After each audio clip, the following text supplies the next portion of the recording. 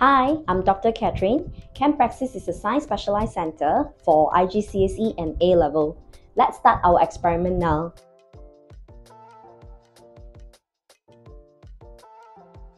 Hello, we're from ChemPraxis. In this video, we'll be doing the Tollens reagent test to test for some aldehyde.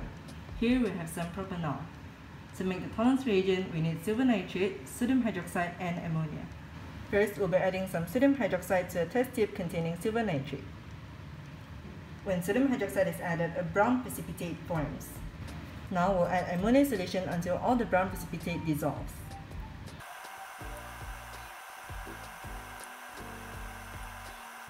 After all the brown precipitate has dissolved, this will be your Tollens reagent. Now we'll be testing the propanol using the Tollens reagent.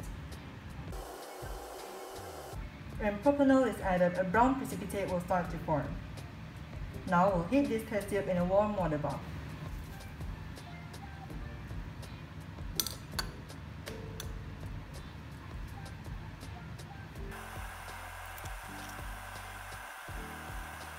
After heating the test tube in the warm water bath, a silver mirror will be formed.